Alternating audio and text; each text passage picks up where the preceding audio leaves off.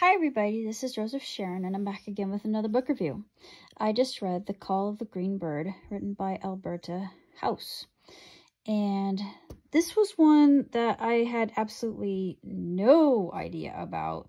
And going by the cover, I thought, well, maybe this takes place in an arid climate, given that they're on the back of a horse, they're dressed like Bedouins or Ishmaelites, and I got the Ishmaelite part right, and yeah, they were Bedouin, and they were part of this tribe called the tribe of the Black Tents. And what's intriguing about this is they believe in this myth of the green bird, and it's their version of the phoenix, basically, but it's a very good story, and of course, Jesus is involved. But I'm not going to go too much into the details of the story. This was something I bought because I thought that it looked very intriguing. And I was already captivated by just the idea of it. And I've always adored the Phoenix mythology and how this was incorporated with this particular tribe in this era of history. And you get to hear about how the disciples were forming and what Jesus did and how he was seen and how some people felt about the movement that he was creating. And yeah, I do think that there is some efficacy and truth in this book. And if you are a Christian, I would highly recommend it because it's a really good perspective, even though it might be fictional. It's a nice little perspective or viewpoint, different kind of look and understanding given Ishmaelite culture. And then it mentioned Esau, and Esau apparently had red hair, and I thought, oh, of course he did, and it made sense to me. And I don't know why, but that just fascinated me. And then they said David too, and I thought, is that true? Is it actual fact that? And just please someone confirm, because I've got red hair in my family. I'm just super inquisitive about this. Did King David have red hair? I'm just asking because I need to know.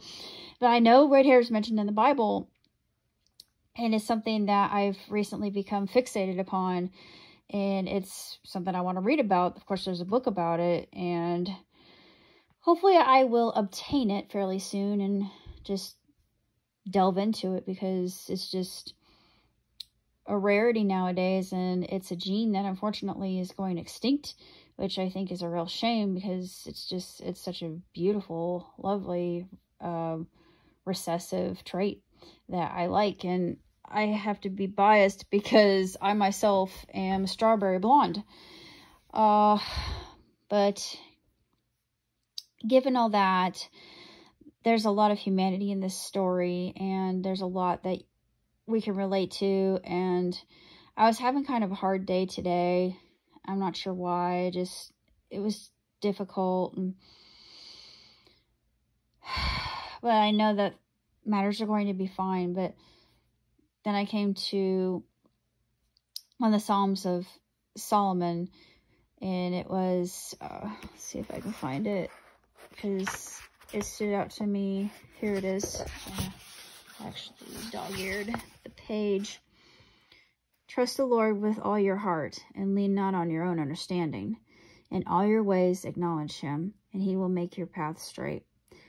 Do not be wise in your own eyes. Fear the Lord and shun evil. And that just hit me. I thought, I am trusting on the Lord. I'm not leaning on my own understanding, because what we're seeing now in this day and age is so unprecedented that we just have to have faith. And of course, that can be easier said than done, but thankfully, the story that was told especially of the main character, the protagonist, and their quest for discovering the green bird, because their mother wanted to find the green bird for herself.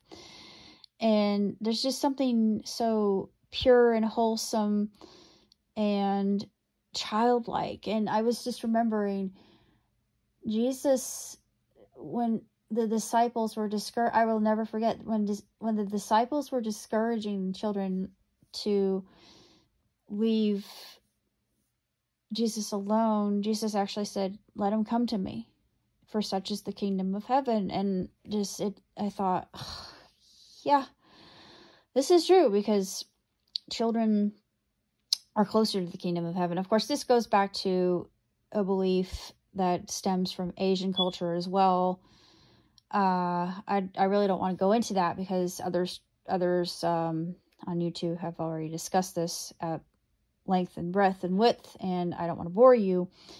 But given the fact that children are newly brought into the world and not really tethered to the earth so much, they're more tethered to spirit, which is true. But I thought of that, and I thought, even though I am an adult, I still have that kind of wispiness about myself. And I don't want to toot my own horn about it, but I mean, I've been kind of wrestling with that a little bit recently. But that verse it gave me a semblance of comfort and a semblance of serenity. And I thought, okay, I'm glad I saw this. I was having a difficult time and just feeling like nothing I was doing was amounting to much, and I was getting frustrated just because other things have been clashing and colliding with what I really want to do.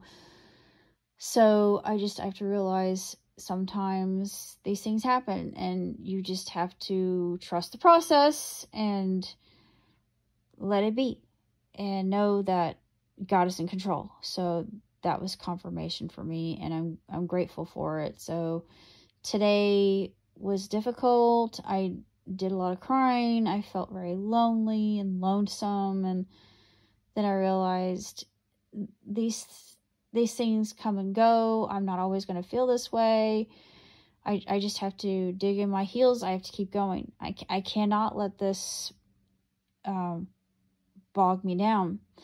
I have to continue, and people are counting on me. So